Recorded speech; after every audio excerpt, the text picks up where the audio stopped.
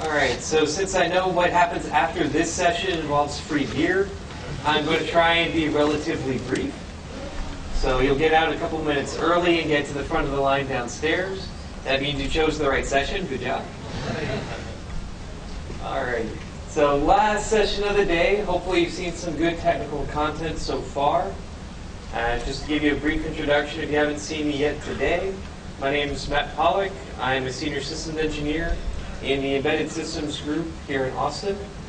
What that means is I help our largest customers come up with the designs for their most ridiculous systems. Short answer is I get to play with the big toys. I love it. And as part of that, what I get to see is a lot of different applications. I get to see quite a bit of different challenges that our customers face, and we have to find some way to get them past it. So what we'll be talking about in this session is the output of some of that work that you might be able to take advantage of. So how many of you like doing everything from scratch? Yeah, I like it too. How many of your customers like paying you for doing everything from scratch? 0. I thought you were raising your hand. If so, I want to know who your customers are. All right. So why do we have reuse libraries? Basically, learn from our fail. We've gone through the process of figuring out how to do this type of work. I typically work on the embedded system side of things, where it's the same repeated patterns every time. Customers need to solve the same kind of challenges, oftentimes inventing their own solutions, and everybody I talk to has invented their own version of something. I mean, one of the classic examples is so many customers and so many alliance partners several years ago built their own test executives and test sequencers. Well, we make a product called TestStand that takes care of most of that. These are not products. These are libraries that we make available to you that you can download, incorporate into your applications, steal. Please steal them, take them, use them as much as you wish. The whole idea here is don't reinvent the same wheel. So I put this up at the beginning. I'll put it up at the end again. The code that we have is not a product. If you are interested in the license terms under which this is typically released, that's at ni.com/sample code license. It's a whole bunch of legalese that basically says, don't sue us if it doesn't work. I'm not a lawyer, but that is my interpretation of it. We don't know that they're bad, but it's up to you as someone who incorporates these designs into your application. Make sure they work for you.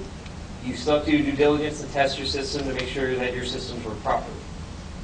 This can help you do that, but it isn't a substitute for doing that yourself. So, legal disclaimer out of the way. I'm going to go in and talk about what we've actually got for you. If you remember nothing else, remember ni.com/reference designs. This is where the system engineering group posts all of our material. You can go up there and browse through the catalog of stuff you can steal. Odds are pretty good there's something up there that you haven't seen before, because we post things up there fairly regularly. And I don't cover every single thing that's posted up on that page in this presentation. Rather, I'm going to go through basically greatest hits, stuff that gets downloaded and used quite a bit, as well as new material that you may not have seen yet. Anybody been here before, downloaded our stuff? Some. What do you use now? AMC. Nobody else uses it. CBT. Lots of 3-letter acronyms. We love our acronyms. Anything else? STM. STM. Another 3-letter acronym. Anything else? Yeah. So I'm going to talk about some of those as well as a couple others as we go through here. If those were foreign acronyms to you, you've never heard what those are, it may be worthwhile to jot those down when we get to them, because they can save you some pretty good chunks of time with projects. All right. So the way that the presentation is structured, because I'm an embedded guy, I look at an embedded application, go through an embedded application and look at what code you can steal to help get that application done. A lot of these pieces can be used for test applications, desktop applications, what have you. This is just my area, so I structured it where it was. All right. So it might look something like this. You got a host computer with the UI on it. you've got a compact Rio with an RT system and FPGA doing some stuff. And of course, all of your code has error handling and watchdogs and good stuff like that, right? Right? Oh yeah, always. I hope always. Please always.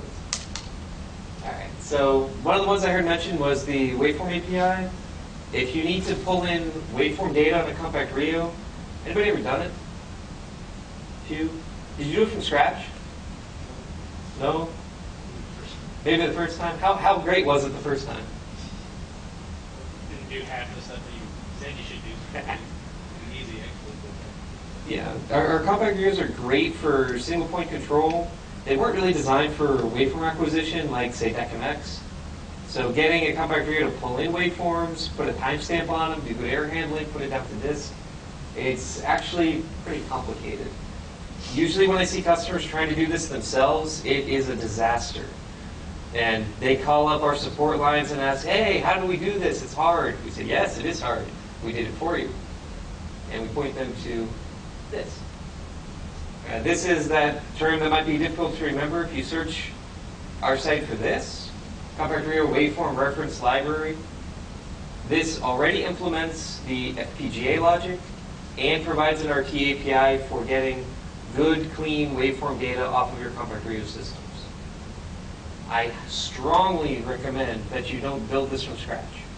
If you think you need something other than single point data off of compact Rio, if you have an accelerometer module, if you have a microphone module, you better be using this. Otherwise, you're going to be sad. We already did the work for you. Steal it, please. So basically, it gives you a DACMX style API down here where you can create your channels, configure your timing, set some buffer sizes, and go. As opposed to the probably much nastier code that you might write yourself that doesn't have good error handling. This does it all for you. It also handles all of the FPGA logic to be the most efficient known implementation for this.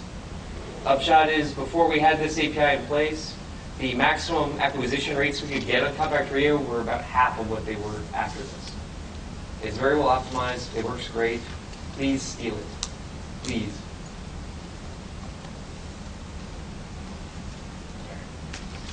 So both all the FPGA code that you really don't want to have to recompile 20 times, and the RT code that you're going to. If you want more than just an API to pull a waveform off of a module, we also have a complete sample project. This is something relatively new you may not have seen. See, aren't you glad you gave the presentation? There you go. It's called Embedded High-Speed Data Logger. This manages data coming in at high speeds on compact Rio, logging to disk, and getting it out over to a Windows PC for analysis, viewing, database management, what have you. If you're looking for a nice, clean, embedded data logging solution, which is something a lot of our alliance partners build for their customers, you might consider looking at this as a starting point. We publish it freely, steal it as much as you like. Add in whatever 10% of extra code you need for your project, put your logo on it, make some good money. Yeah. Is it the same sample project that we had the factory acquisition only? Or is it So there is a set. Great question. Is it the same as the compact Rio FPGA and waveform acquisition and logging sample project that comes with LabVIEW? It is not the same. The sample projects that ship with LabVIEW are, how to put this politely, they were designed by committee to be something a committee of people could agree on as a way to do something. The sample project that ships in LabVIEW was actually based on this and took what we thought was a good design, put it through committee, and that's what ended up in the product. I am very biased. I think our version is better, but feel free to look at both, compare, take whatever you like from either, but they are different. And this one in particular is a very nice example because it also has documentation as to how to customize the FPGA and also all the host code needed to manage TDMS files, collections of waveforms, etc. It goes a lot further. I think it does a better job. And you ever have to build a data logger? Yeah. It's kind of like the stereotypical application that we have to put together. So rather than do it all from scratch, take a look at this. It might work for you, it might not. But if it doesn't work for you, you might at least steal some ideas. Or pieces of the... Yep. At the very least, I'd certainly recommend stealing the logic from this example that manages the available hard disk space on the compact RIU.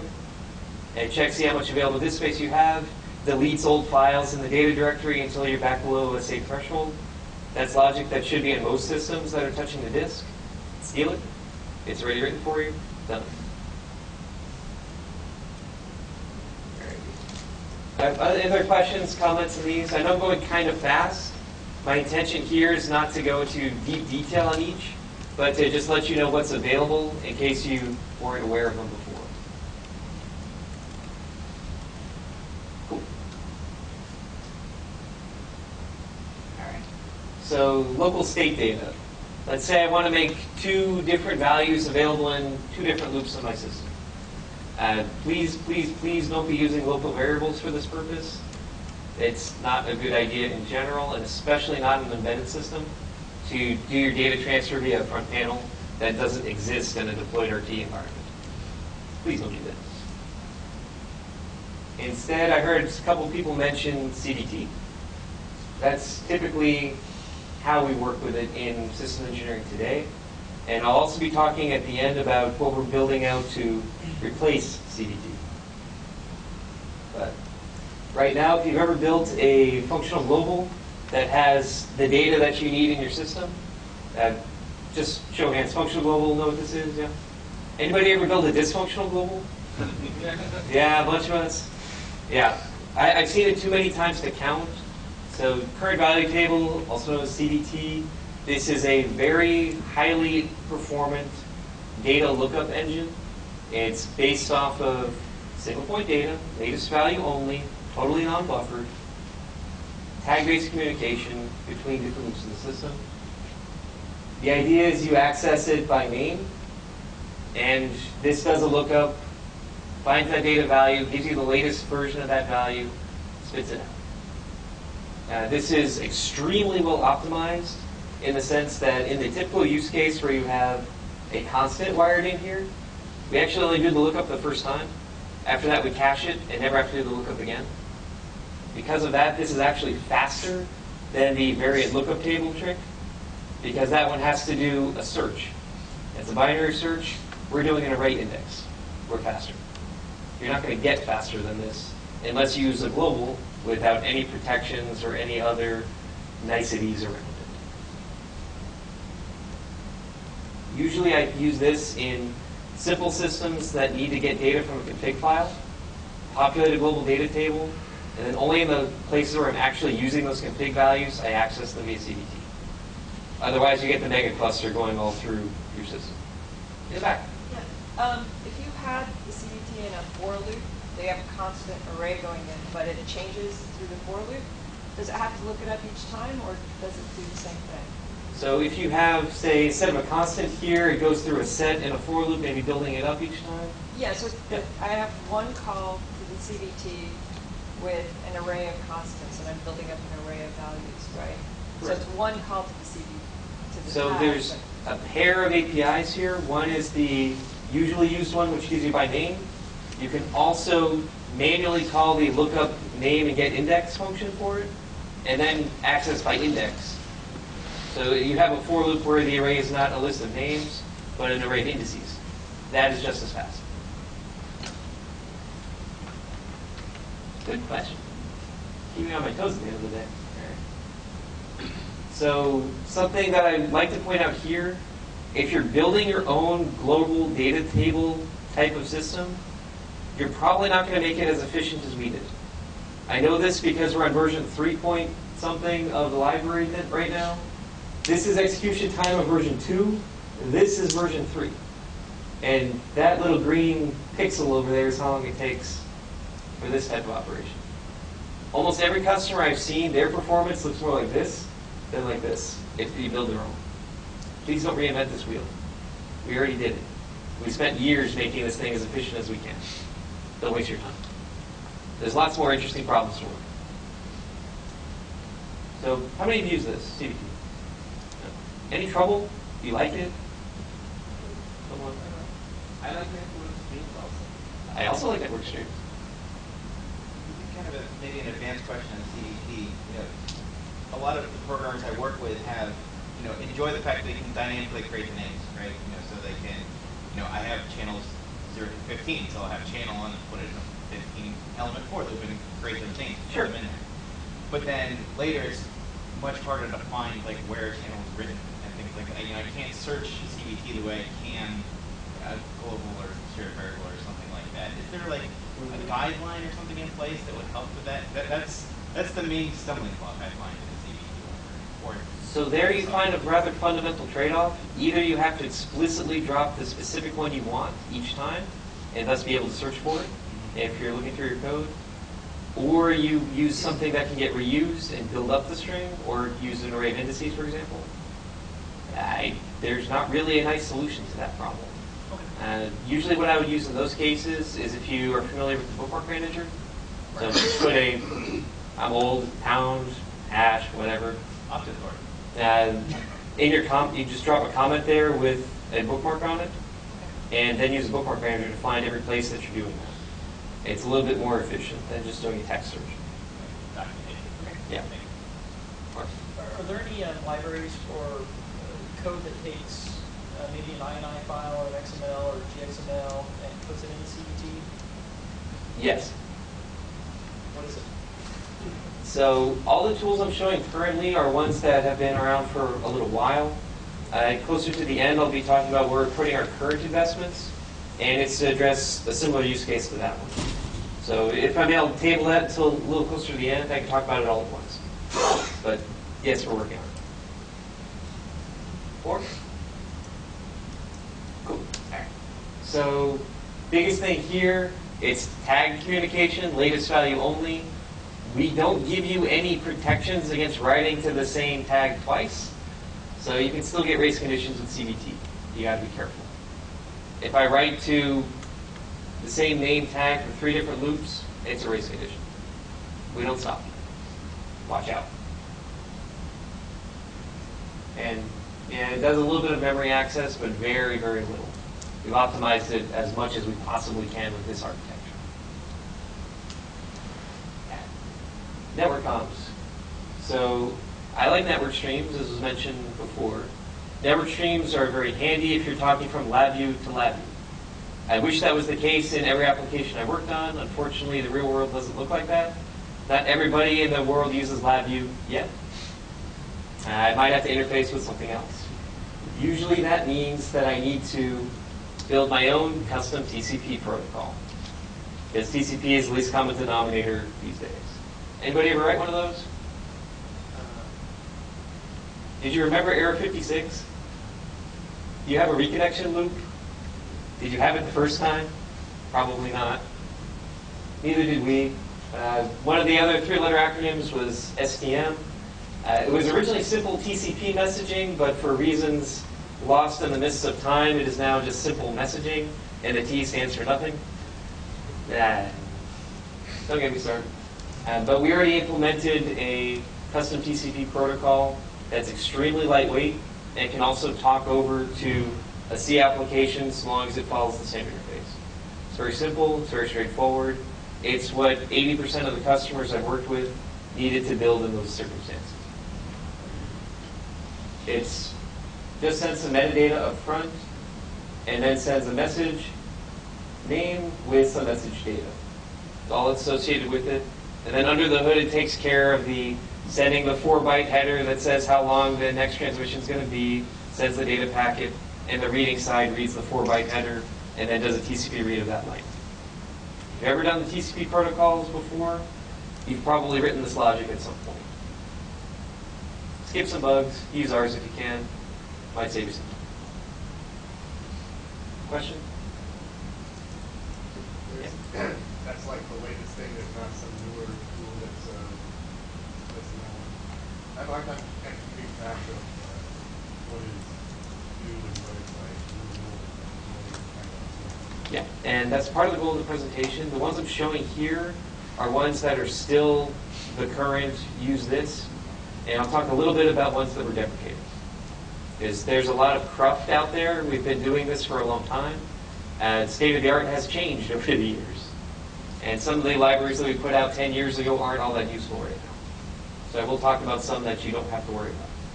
But right now, this is still the best we've got for needing to write a custom TCP protocol to something other than LabVIEW. If you can go LabVIEw to LabVIEw, I use network streams. Personally, I like them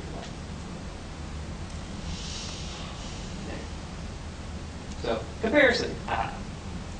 LabVIEw to LabVIEw for network streams.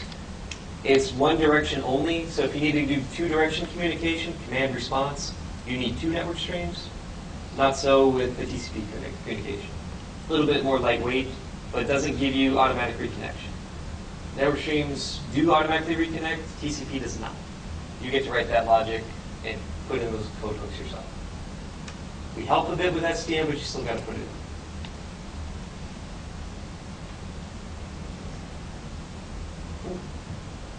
Trying to go quick because I know free beer happens in a couple of minutes. We'll get you out for it, I promise. All right, other things here. Configuration data. So starting to address your question, Mark. How many of you have configuration of your system consisting of constants on your block diagram? Yep. How many of you started with that and did something better? Okay, good one. Honest people, excellent. What do? You know where to go. Yeah, pull it out from a file. Yeah, usually I see people pulling it from constants to a front panel to a configurable file, usually just a text file. And then usually they go out to an XML or a JSON. And then from there you go out to something that's written from a configuration editor. Not least because typos. Anybody ever type the wrong value into a config file and your system goes nuts? I have done this. It was embarrassing. We have a few tools that might help you with this. One of the older ones that we've got that I don't have in the presentation is GXML. Since that was created, there's a couple of other XML toolkits out of the community that I think do a better job. Rewrite anything? Yes. That's actually one that I'm thinking of there. Just for those in the back that couldn't hear, rather than GXML, I'll usually use something like More Good Ideas' is Rewrite Anything library. I think it does a little bit better job than we did. But we also have a configuration editor framework. If you've ever had to write a configuration editor in LabVIEW, how many of you have ever done this? Was it fun? No. Yeah, usually writing heavy UI code in LabVIEW tends to be quite tedious, not least because trying to get a usable tree control is rather challenging. We did quite a lot of work to get a framework around this with a nice tree control that you can just plug into and define different classes that can get brought into the system. Basically, this is just a subpanel that loads in a UI specific to a particular class. You don't have to worry about the plumbing. We took care of that. You care about creating the specific configuration for that type of thing. This also lets you do validation. So you can have someone type in a value that makes absolutely no sense and have it auto-coerce to the correct value, or the maximum value would pop up an error saying, hey, fool, you don't really want to do that. Probably a little bit more polite. Depends on your operators. If you remember somehow Linux or Verisand, What? if you remember somehow Linux or Verisand. Yeah, similar design, yeah. Max and Verisand follow the same type of paradigm. If you go to Tools, Options in LabVIEW, it's exactly the same idea. A tree on the left with the subpanel that gets loaded in, same idea. Rather than rewriting the same thing again, you might consider using this framework. We took care of most of it for you. Don't write one from scratch. It'll be hard. It'll hurt. Steal ours. You'll have a better time with it.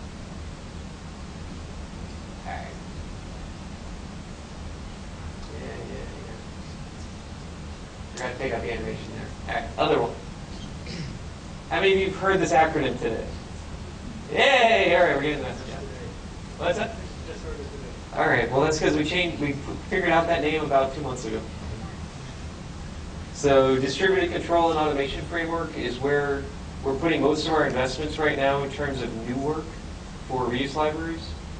It's a combination of a very clean configuration editor with plugin modules, each with their own configurations, to build up control and automation systems quickly. The idea is it combines CVT on a wire. So instead of a functional global, it's a big cluster that a user can't touch on a wire, fully namespace, so that you can have 3 different sets of them with no conflicts. Plugin modules to let you provide functionality for input processing and output, as well as a full mapping engine to connect all the different pieces together. So in terms of the question mark of what we were doing to consume a configuration file and get a system running based on that, this is my best answer. And this is where we're going right now. And the idea here is if you've ever tried writing a piece of really good embedded software, there's a whole list of things you have to think about that most people don't bother. And it's the real world. You've got to ship something. Your customer says now, now, now. You're going to lose money if you don't get it out there next week. And usually that's the point where compromises happen. You don't put in all the error handling you should have. Maybe you didn't test for memory leaks as much as you could have. Maybe you didn't try to optimize performance. Where you did all the plumbing work in here, it's as good as we know how to make it. This is where we're going from our perspective. So if you use any of these other tools, so CVT, CCC, AFC, SDM, and a whole litany of other ones, that involve moving tag data around in a system, we're basically subsuming those with DCAP. If you're around last year or the year before, you may have seen the Tag Bus Data Framework, also known as TBDF. And we called it that because we couldn't figure out a good name for the final name of this thing. That's TBD. Final name of this is DCAP. We like coffee. We're nerds. So the idea here is rather than build up a system from smaller components, we're giving you a full control framework to plug into. I strongly recommend giving it a look. It's something that's open source, not a product. We published this one actually under Apache 2 license, which means you can... Good? I was just Great. curious, is there any webinars on it yet? Yep. I'll show you links to those. We recorded a set of training videos on those already. Those are up on our page, and I'll show you the page again. It's not perfect, but every new application we work on, we make improvements, and we post those improvements up. You're free to take a look at it, steal it, put your logo on it, sell it. The license terms permit this. We don't care. Because if you're using DCAP, it is something that requires a LabVIEW development environment and runs on PCs, compact trios, compact DACs, compact vision systems. You might notice a theme about NI hardware here. If you're using this, you're probably buying NI hardware. We don't need you to pay for this. We're trying to get you to build the systems you're already building anyway, done a lot more quickly and more efficiently. We really don't like answering the same support call from 100 different customers struggling with the same problem. And this is how we're trying to address that. And we've tried addressing it over the years with some other tools. This is the best we've got right now. And we've got a number of plugins that are already out there. And previously, each of these plugins might be a separate reuse library system engineering might provide. What we're doing now is providing every new thing that we make plugs into this framework. So every time that you work with your local sales rep and ask for help from NI and how do I do something, odds are pretty good the output of that is going to be us making a new one of these. And then we can publish it out for everybody else to get. So, where to get them? If you're looking at where to browse the list of reuse libraries, NI.com/reference designs is your primary source. This is where you can go to look at what we're working on and just look through and see if there's anything interesting.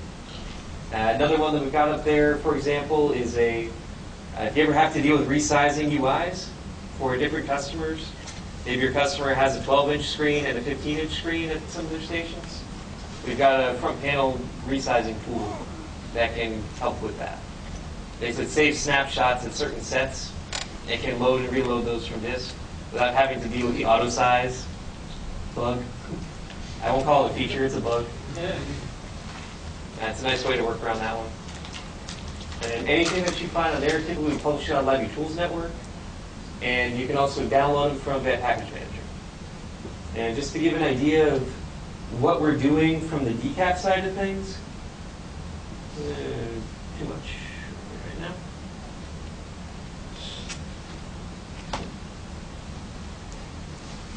We have quite a few packages out on Tools Network today that are the decaf framework and the different modules you can download. That list is going to get a lot longer as we continue building these out. And just about everything else that we publish is going to be as a package on the Tools Network. Yeah. Okay.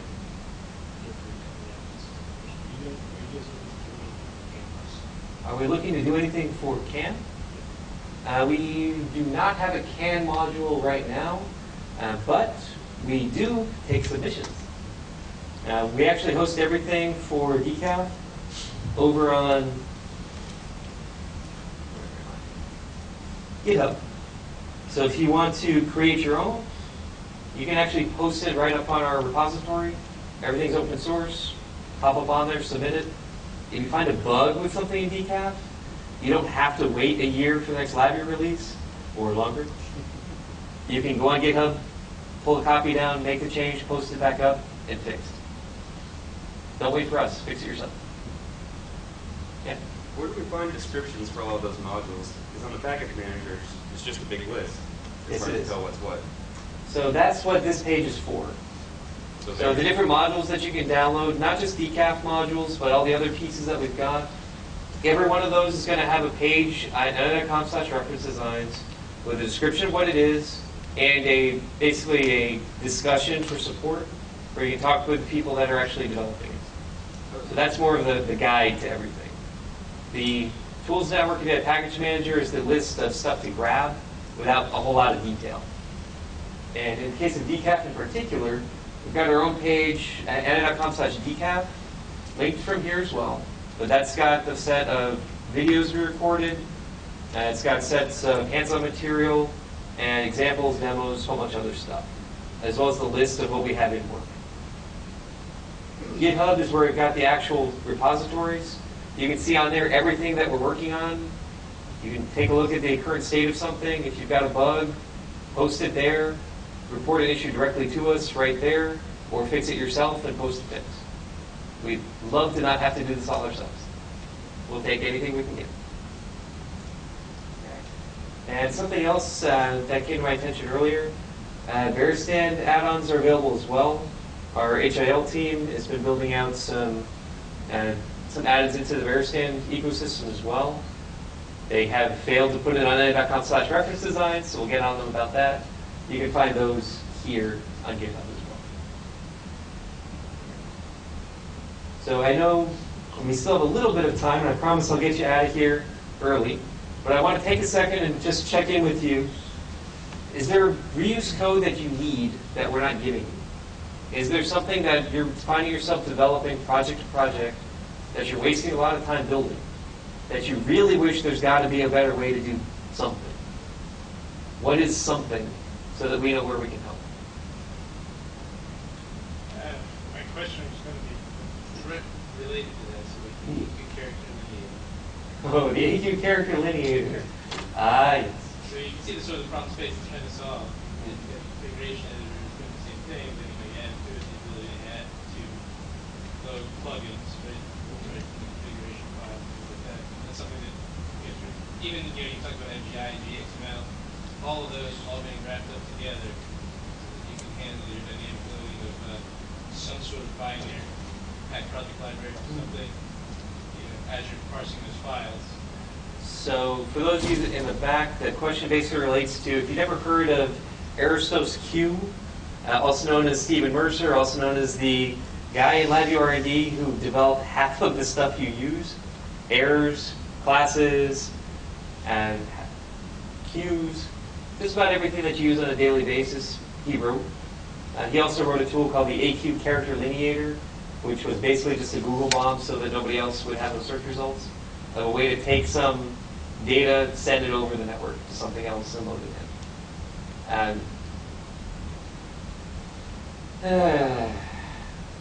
It's technically excellent, but I find it to be far too heavyweight.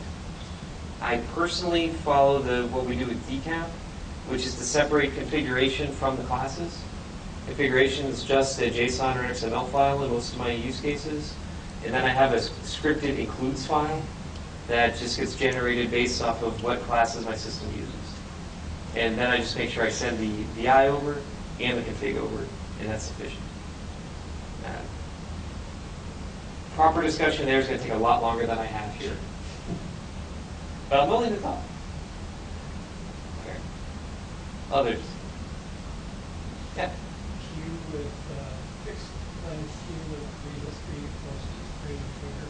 Circular buffer, basically? Okay. We do have a design up there for circular buffer implementations.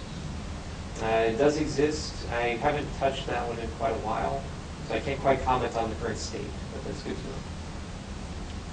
Others? What do you wish we had? Yeah? A couple of things. There's, first off, I'd be remiss not mentioning for XML serialization, deserialization, there is the flattened to XML and unflattened from XML LabVIEW. I have to mention it. I know. Which is all right for basic types. If you're dealing with things that are more complex, if you want to go the heavyweight route, you can use the AQ character lineator to push things down and build your own custom formatting classes for XML. You could use GXML, which is something we haven't touched in some time, but is good for getting clusters down, not so much classes. And you might also consider MGI's rewrite anything VIs. And if you know of others, please speak up. Those are the ones I know of.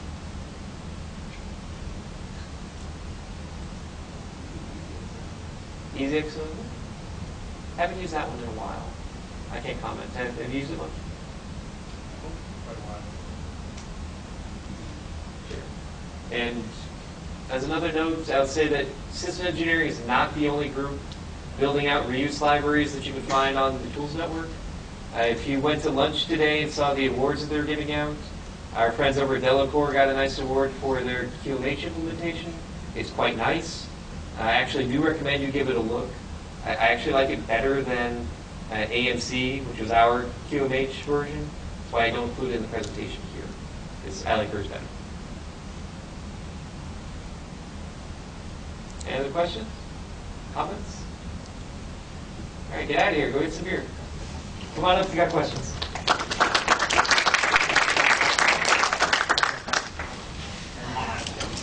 Early. I'm taking the drinks up. I should have the silver up.